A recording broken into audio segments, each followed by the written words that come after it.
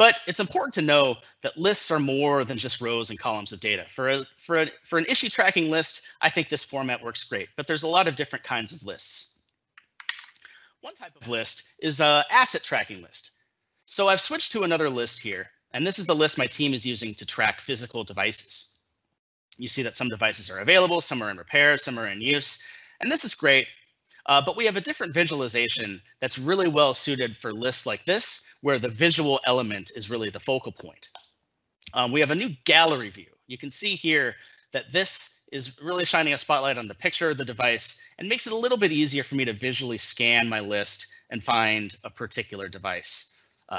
These are sort of views that carry with it all the powerful sorting, grouping, and filtering capability of SharePoint, so I can switch to another view that's grouped by asset type, and I can get these same sort of configurable cards in the view. You don't have to be a wizard to configure these cards. You can go to Format this view, and you can just click Edit Tile. And this allows me to quickly drag and drop to configure the information that's displayed in each card. So if I don't want to show the photo, I can uncheck that.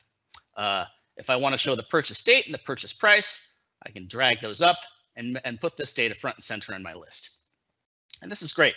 If I want to simplify this down and just show a few fields, all I have to do is click the check marks and click Save. And just from there, I've created a customized gallery view for the assets on my team.